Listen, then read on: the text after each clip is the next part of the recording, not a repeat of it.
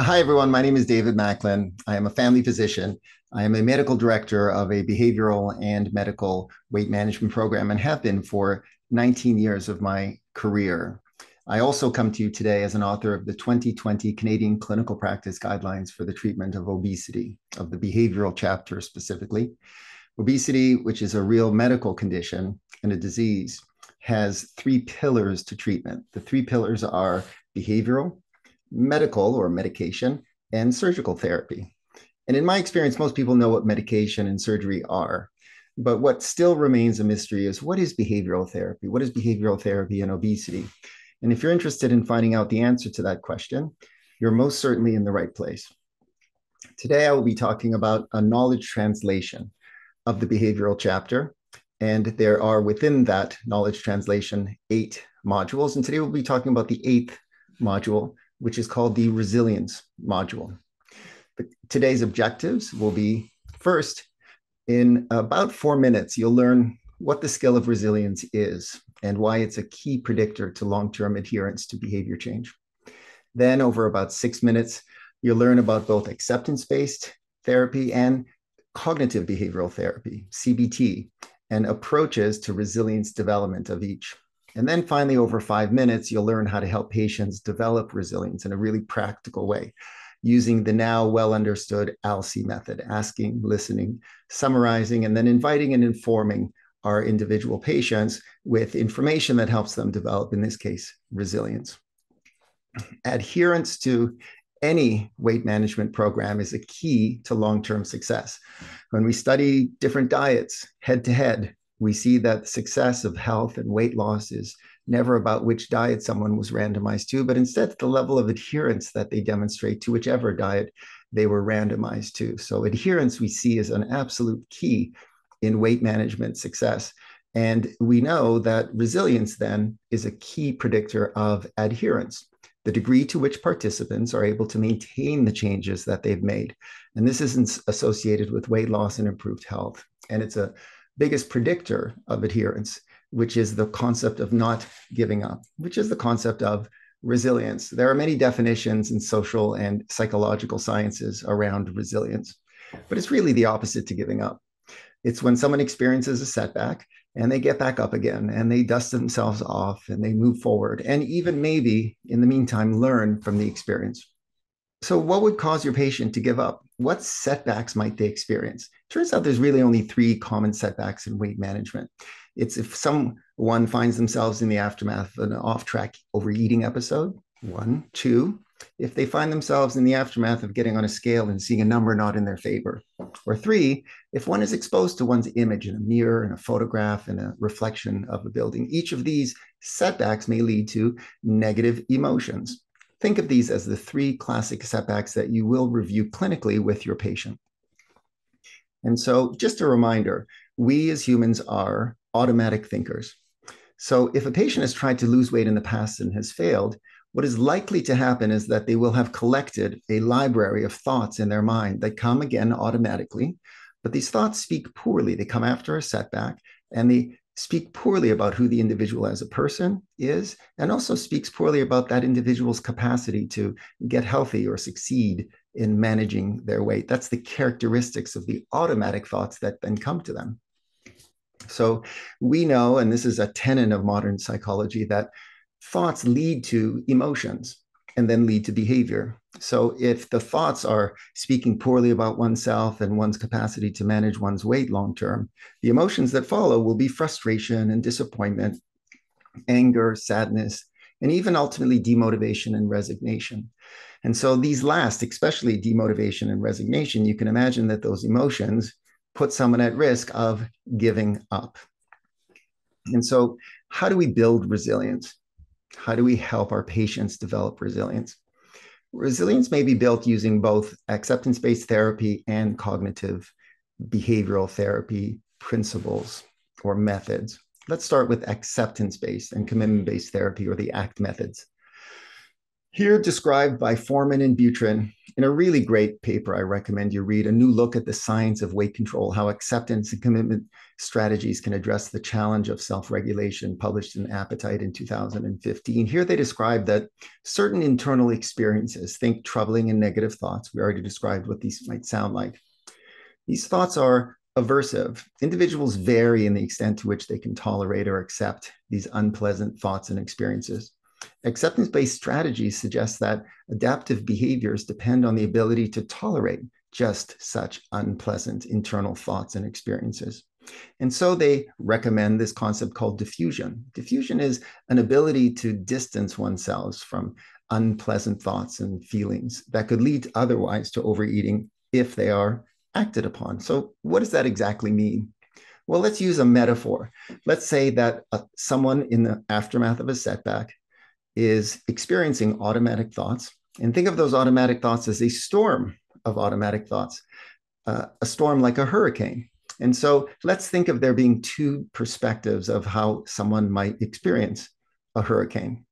If the automatic thoughts that follow a setback are aversive and unpleasant, if we find ourselves right in the midst of the hurricane, represented by this reporter, in the midst of the wind and the rain, and their jacket is baffling, and they're screaming into their microphone, reporting about the hurricane that they are experiencing surrounding them in the moment, that becomes a very aversive and unpleasant experience. They're in the midst of the storm, in this case, the storm of thoughts that are negative and self-critical.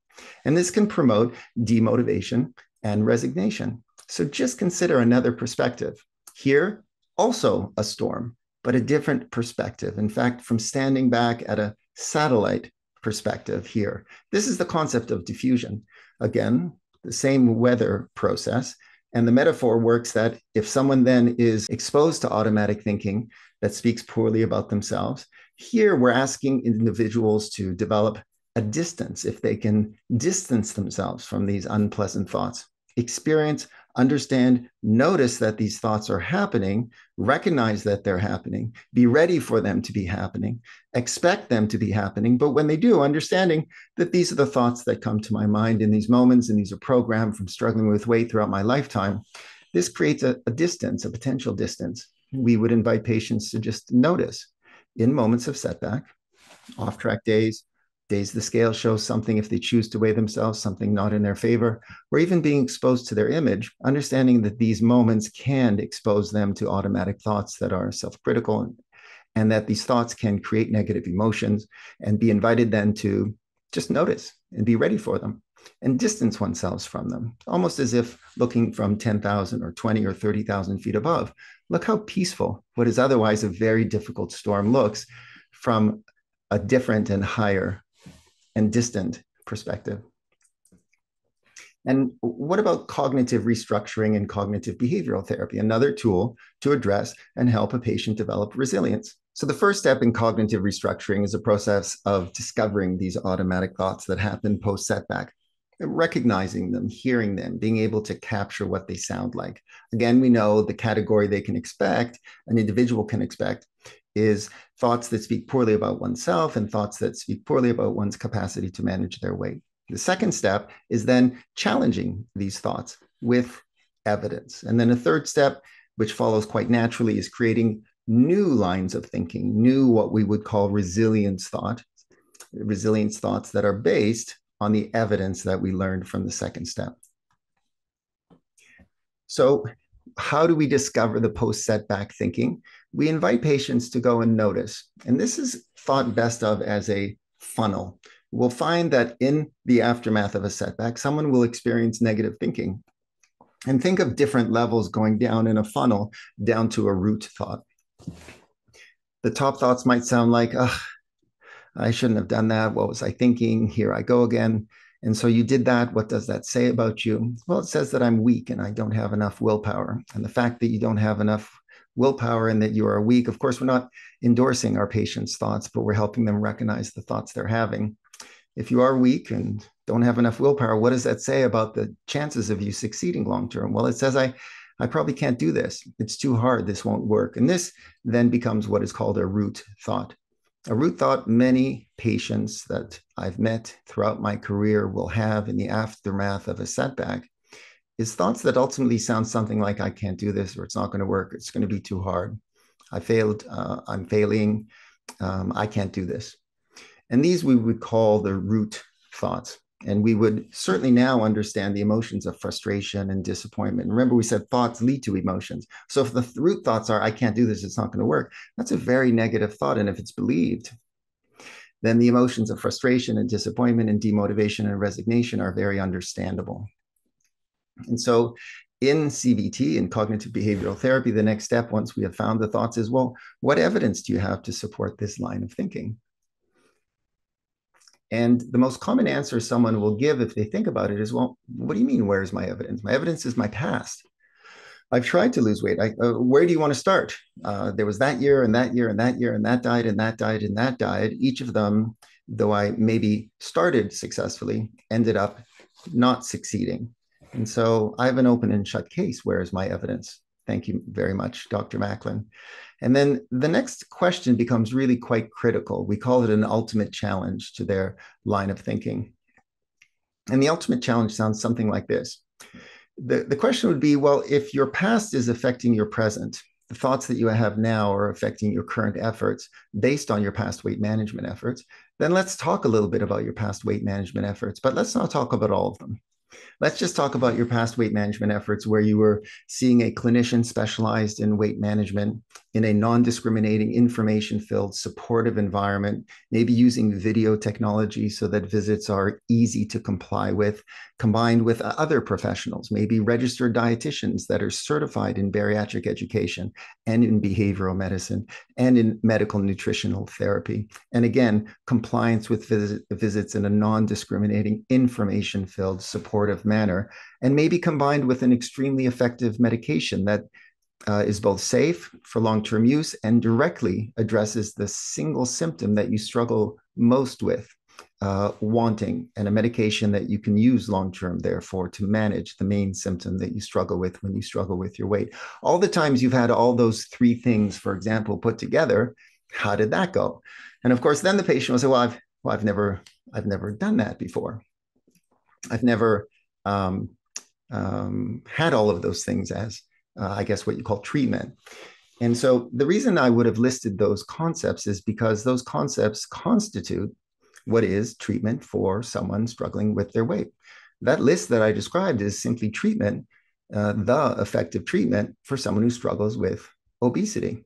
And so it brings up this fascinating question. The question is, then is it possible that your past is inadmissible evidence as to whether you can succeed or not, because you've never once been comprehensively treated for this real medical condition? In fact, each of the efforts you've conducted in the past were not evidence-based and not effective. And so is it possible that your past is inadmissible evidence whether you can succeed in weight management or not? And so already there, just with that question, we're starting to challenge the root thoughts that an individual carries into therapy when we're meeting them. Again, the root thought of, I can't do this. What evidence do you have? My past.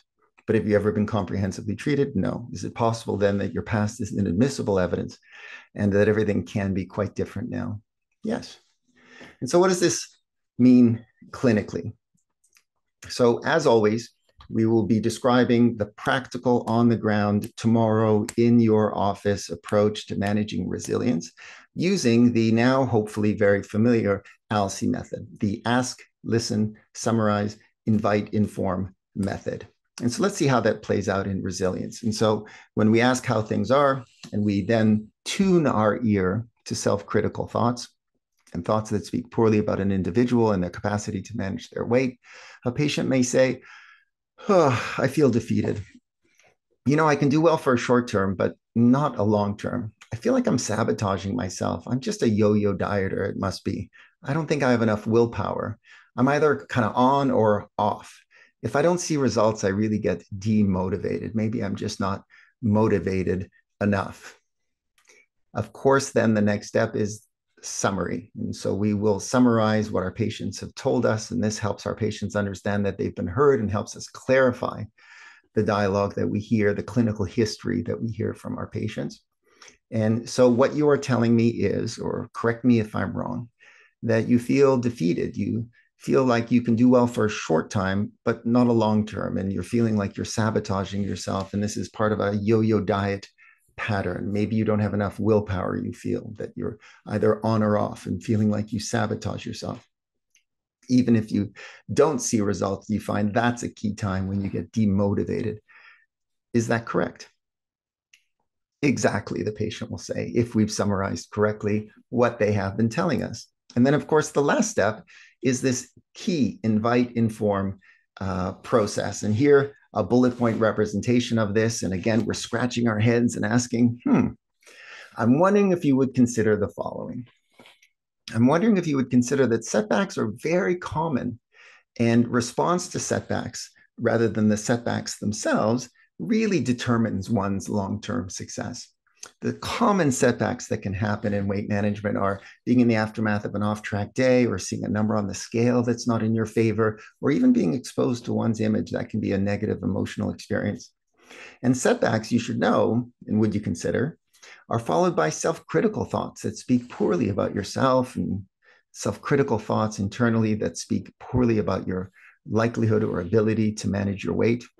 And would you consider that your work is, in fact, to simply notice and recognize and identify these thoughts? We've talked a lot in our practice about how we as humans are automatic thinkers, automatic thoughts that follow a setback.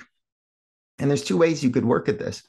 One, which is an acceptance-based therapy, is asking you, and you might try this, to simply learn to accept that these thoughts are in fact automatic, and consider just distancing yourself from them, recognizing and understanding when they will come and noticing them and saying, oh, there are those thoughts. I'm feeling a negative emotion, frustration, disappointment, and anger.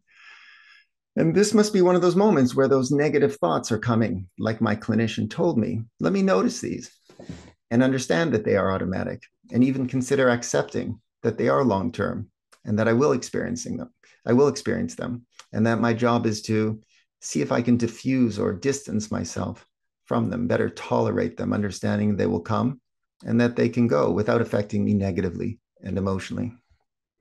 Another work you may consider is to actually, once you've identified these thoughts, is to learn to challenge these thoughts and replace them with new ways of thinking. These are two skill sets that we can work on in behavioral therapy and in obesity management. If this is something you're interested in learning more about, we can start to talk about this today, or book something soon to review not whether you're having setbacks. That's quite natural. I invite you to consider that's the case for everyone. And it's instead how someone responds to setbacks that determines their long-term success. And so resilience, this kind of skill that promotes adherence and long-term work on this long-term condition, that really determines success. Is this something you'd be interested in learning more about? That's the invitation. Of course, as always, we provide a script that, though not yet in your own words, allows you to have a real sense as to how to address the inform invite in the area of resilience. And over time, you'll develop your own words. So let's summarize. In summary, 1, you have learned what the skill of resilience is and why it's a key predictor to long-term adherence to behavior change. Number 2, you've learned that both ACT and CBT-based approaches can be used for resilience development, and 2 methods that can be used to help build the skill of resilience in our patients, so critical. And then finally, you've learned in a very practical ask, listen, summarize, invite, inform method, or the ALSI method, you've learned specifically how in your clinical practice to help your patients develop resilience.